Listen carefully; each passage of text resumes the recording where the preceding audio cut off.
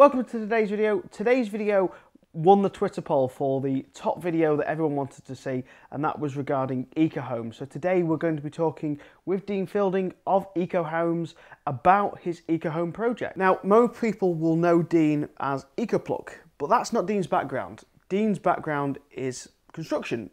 Your construction company is Keystone Developments. Yeah.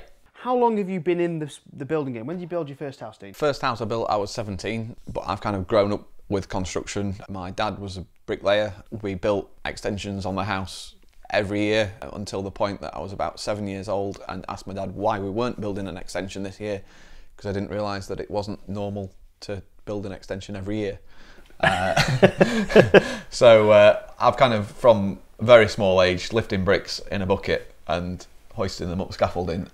I've lived and breathed construction. My first job at 16 was as a quantity surveyor for a large construction company.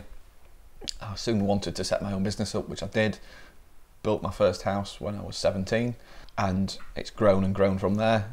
Obviously, as you all know, I'm quite an eco warrior. Yeah. The construction business now, it does specialises in historic and listed buildings, so working with a lot of natural old materials, historic construction methods, which are inherently quite eco-friendly. Okay. Very interesting work. I'm going to guess from the Keystone development in sort of the construction industry, that's you've sort of seen how dirty the building construction system is. Absolutely, yeah. Is that what's inspired you to make an eco-friendly home? Yeah. So I think that we can do better. Over here, we have got a very expensive model of a very, very large home, but this isn't your sole purpose of building. You're not just going to build very expensive homes. I believe you're also going to be building houses for basically anyone who's got a plot of land that wants an eco home. I presume you'll build a 2-3 bedroom house basically to whatever someone wants, but using your eco values in this. Absolutely, yeah. So to start the business off, it's a startup company. We need to appeal to people who can afford the more expensive houses.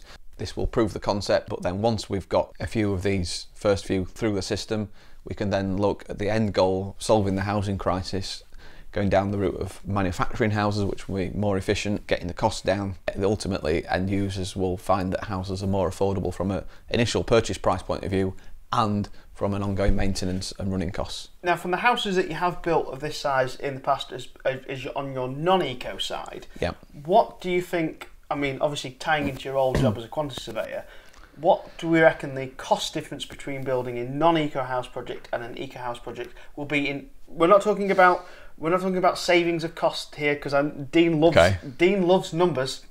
I like numbers. In physical cost to build the home, not talking about any savings, what is the difference between an eco house and a non-eco house?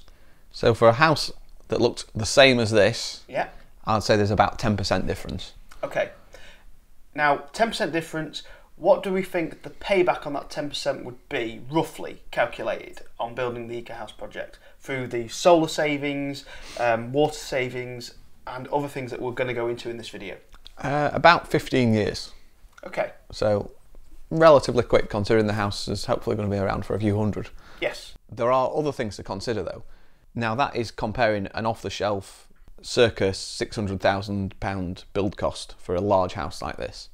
Although I say this is 10% more, this actually could be much cheaper than an equivalent house. The reason being, we've already done all the drawings, the design, we're kind of just tweaking things.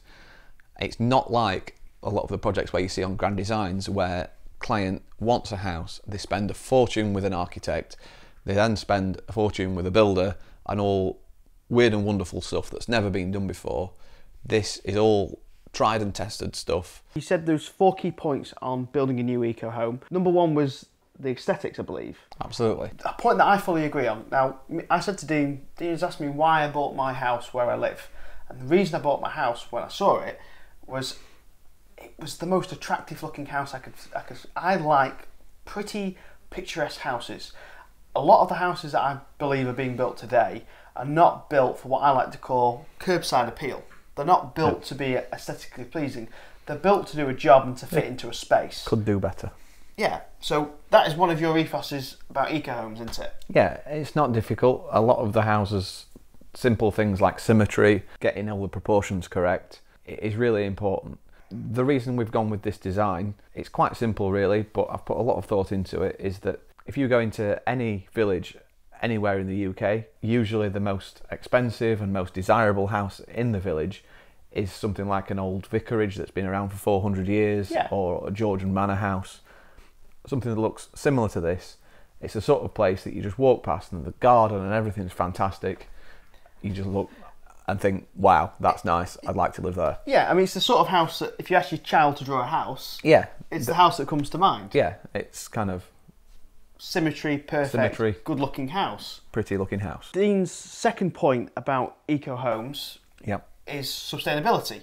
Yeah, and absolutely. that the products that you use have to be sustainable. So I can take a random guess that some of the sustainable things you're talking about are readily available, but just not currently used by current builders. That's right, yeah. For various reasons, mostly because they always have. I don't actually question changing things and doing things differently, and don't really think innovatively about the way that they do stuff.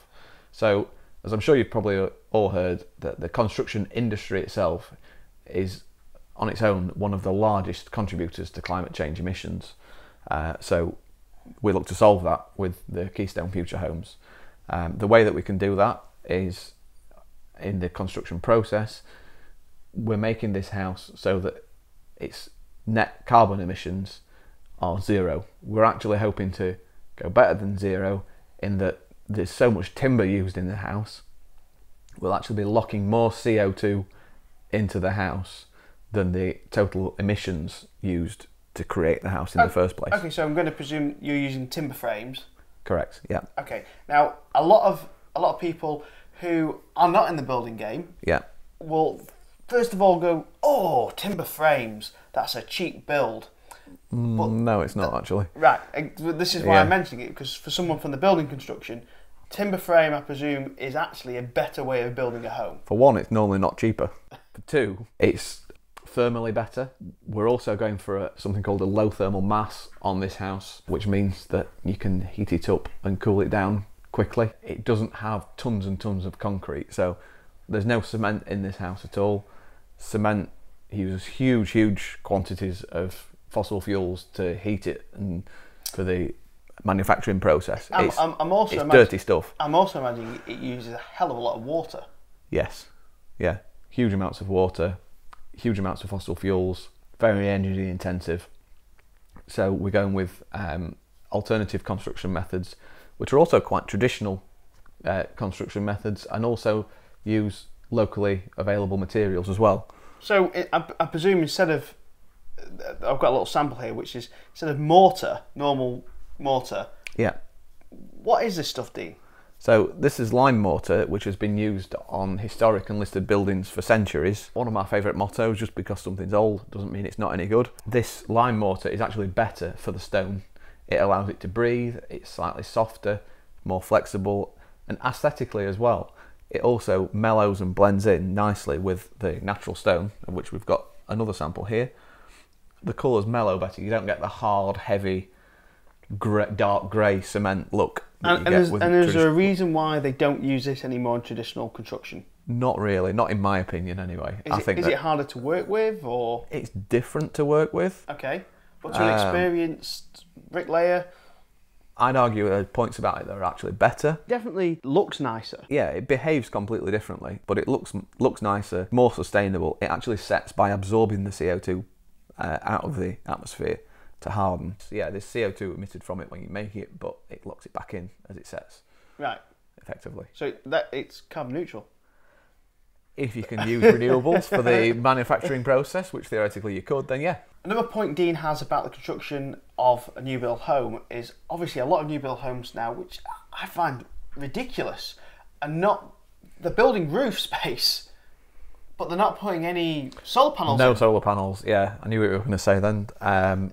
So there was a target by the government to make Code 6 building regs compliant homes by 2016, which they conveniently shelved and are continuing to do fracking and now I'm going to burning gas and putting boilers in and now without being rude kicking the can down the road. Yeah, well, without being rude to your industry, the building industry in this country is a bit like the oil industry in America, as in lobbyists.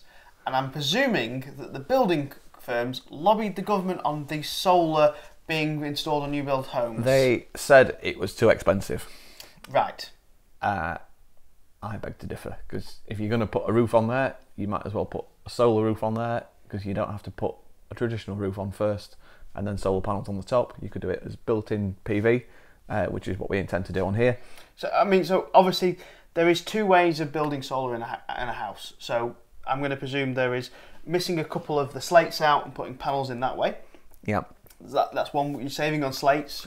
You are? Yeah. It's cheaper. It's cheaper. It's not quite as aesthetically pleasing. No. So the... But we're talking as a broad spectrum at the moment. Yeah. Okay. Let's move away from this lovely aesthetically pleasing image that you've got. We're talking. Let's try and help other people who may not be ready to afford one of your homes, but might be building their own self-build. You could build the panels into the roof, sunk into the roof. Yes. And that would save money on slates, and also you'd have some solar panels. Yeah. Now, there's the method that EcoHomes is using, which, let's be honest, if no one's figured out there is 0 solar panels on this roof, there's a reason for that, isn't there, Dean? Yeah, that's because the roof is the solar panels, Tesla solar slates. We've got one of the reservations for the first in the UK to use a solar slate roof. First few EcoHomes could be the first few people to have solar roofs. That's right, yeah. Tesla solar roofs in this country. Yeah, it's basically like a hologram in the slate, so when you stood down on ground level and look up, it looks like a nice French slate roof, but then when you tilt the panel, you see the actual solar cell. So from the ground point of view, it's a roof. It just but looks like from a normal the roof. sun point of view, it's a solar bit like panels. those old-fashioned kids' toys where you used to flip the image and you used to see it move. I mean, there's one point I've just noticed about your roof. Mm-hmm. The pitch is very high. It is, yeah. So is there a reason behind why there's a high pitch? There is a reason behind that. One of my pet hates on Grand Designs. I mean, Grand Designs is okay, but there are a few things that really annoy me. And one of them is when they go, okay, so we've decided to put solar panels on this house. And we've had a university study tell us that the optimum angle for solar panels in this area of the UK is 33.5 degrees, perfectly south facing, which they put them on there and it generates power, and that generates the most power over a 12-month period, which on paper is technically correct. However, there's a slight problem with that, in that the shallow 33-degree angle for the solar panels is designed to aim at the sun when it's highest in the sky, when there's the most sun, which kind of makes sense to optimize the most generation over a 12-month period. However, that's not actually what you want. The reason is that you're designing the whole system to generate the most amount of power in the middle of the day, in the middle of summer, which is precisely when it's least needed. Right. Yeah, does that make sense? Because you're not in. Because you're not in, and it's sunny, and it's when in the middle of summer when the demand is lowest. We've actually gone with 2 different pitches on the different elevations, and we've not gone with south only. For example, on the rear of the house, 40-degree pitch on the south elevation, so that it's a bit steeper.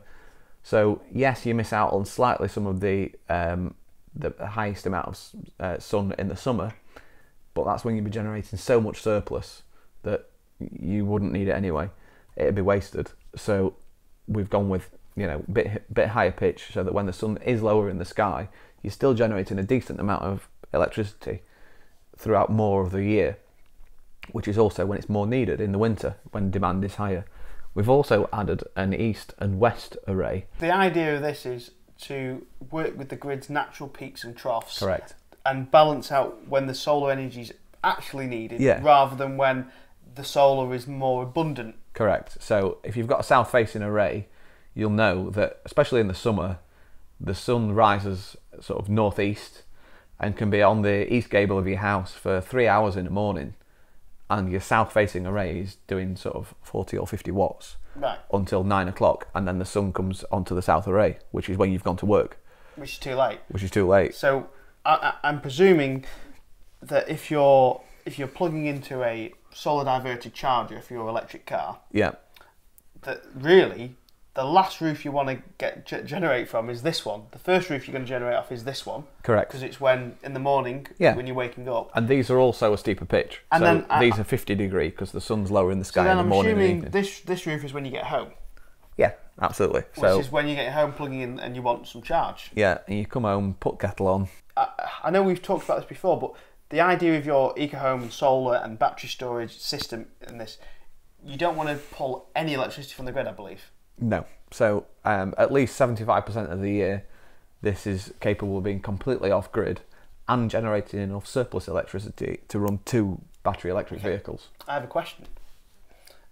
Yes. A home this size, you're going to have at least 2 electric cars. Yes. How are you going to do that without importing? So we've got these solar panels on here. There's a total of 21 kilowatts. Although we've lost a little bit on the south array, this surface area here, because we've got such a much larger surface area on the east and west pitch, that more than offsets any difference.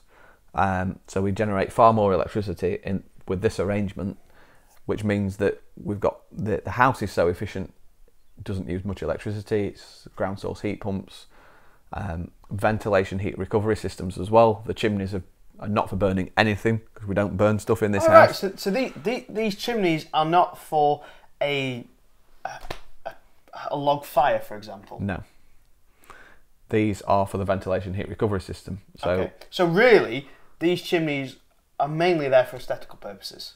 Aesthetics, yeah, and repurposed for the ventilation system. Right. So it's going to have like full filtration on the house, so you can get rid of all the nasty PM 2.5 particles, positive pressure inside, so you're not sucking cold, dirty air in. So this positive pressure in the house, I'm going to assume from a cleaning point of view, means there's going to be less dust. There'll be less dust, yeah, less dusting to do. And just mean that we've got all cleaner air, asthma sufferers. I've just found another extra benefit of the EcoHome. Go on. You're going to be resulting in less chemicals being used to clean your home. Yeah, this is it's true. Less dusty. This is true. Less plastics from your microfiber cloths. Less dusting, yeah. You should get a job for us, Nick. Dean never thought of this one, you see. No. Yeah, see. Yeah, there you go. Apart from the solar panels, the Havoc heat system, the ground source heat pump, what other things are different on your EcoHomes project compared to just someone putting a heat source pump? Is there anything different in the construction? So yeah, we've thought about the construction of the house.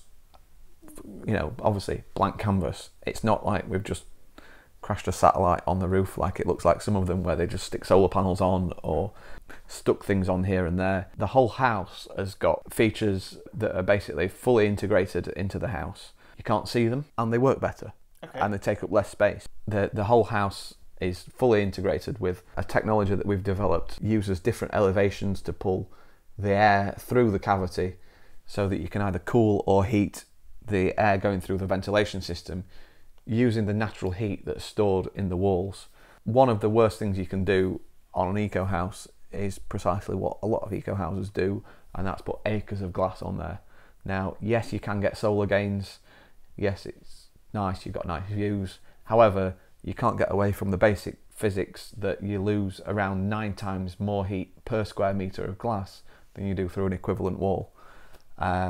So if you want to hold on to heat, the last thing you want to do is have a wall of glass. I'm going to assume then that is why the side of the houses have no windows. No, that's actually a mistake. They have got some windows. That should have some windows, because it looks a bit ugly without windows. Oh, so that's a mistake from... That's a mistake on the model. On the model. We should have put some windows on there. Okay. I'm glad you cleared that up, because I always thought that was a thermal reason. Well, thermally it would be excellent. but on the model it is wrong. It might be a bit dark. We're working on a design that involves some sun cones. Sun cones? Cone. So that's a special word? Yeah.